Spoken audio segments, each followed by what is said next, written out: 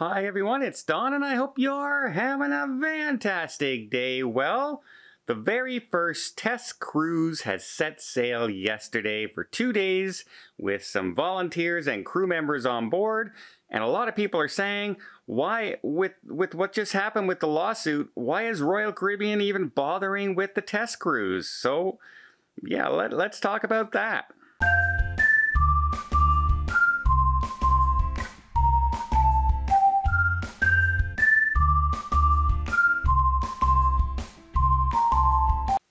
So yes, Royal Caribbean's Freedom of the Seas set sail for a 2-day test cruise.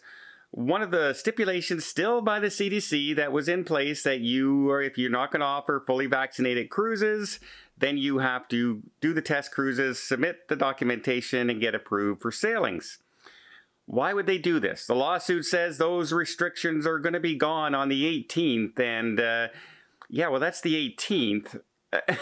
of July, and the cruise ship is set to set sail, I believe, on July 2nd.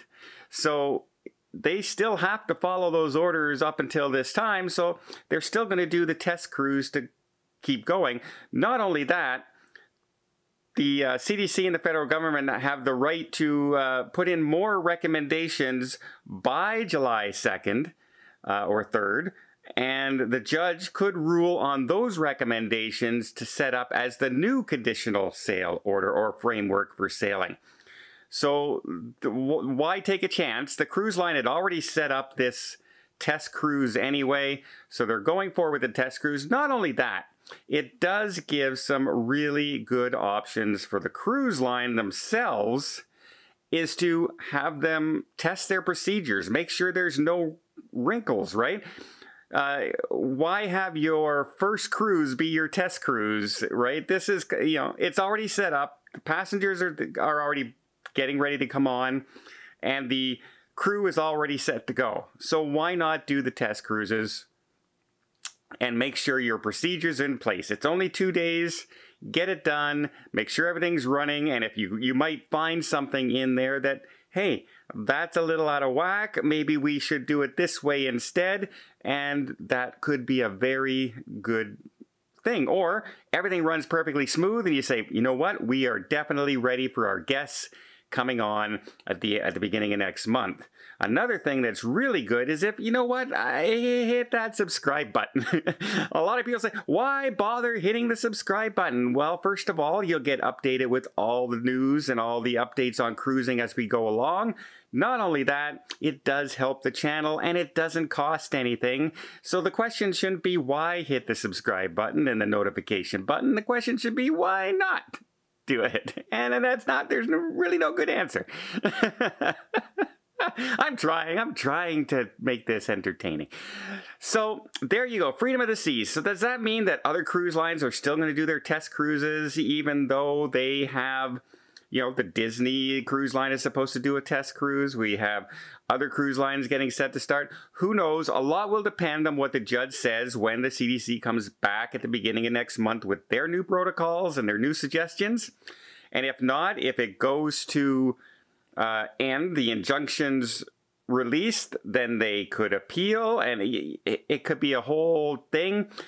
Who knows? July 4th, the president could come out and say this state of emergency is gone, and we don't have to worry about the conditional sail order anymore, and things are completely different.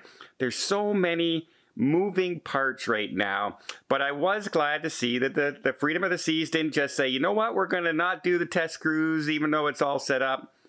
And we're going to just go by the judge's decision because, as you all know, things can overturn and things can change on a dime right now with the way things are going with cruising and the pandemic and vaccines and the hesitancy in vaccines. And it's just becoming a whole situation and a bunch of moving parts.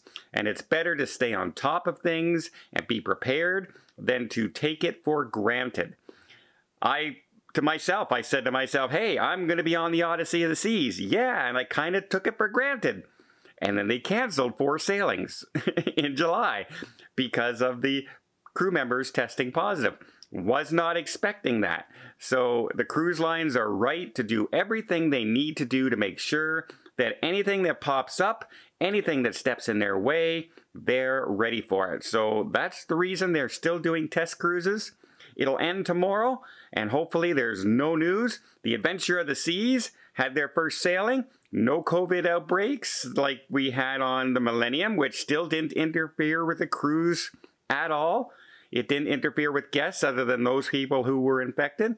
It didn't spread to the ship. There was nothing on the Adventure. And now we're waiting for this weekend coming up when we have the Celebrity Ed set sail. And the more and more ships that get going and sail safely with nothing happening, the more and more it looks like they can open faster and faster and faster. And hopefully by the end of this year, we're seeing every cruise ship sailing back and pretty much as normal. Well, I hope you liked this video. If you did, please give it a thumbs up. Want to see more tips, more tricks, more travel blogs from around the world? Hit that subscribe button. Until next time, have yourself a safe and a great vacation.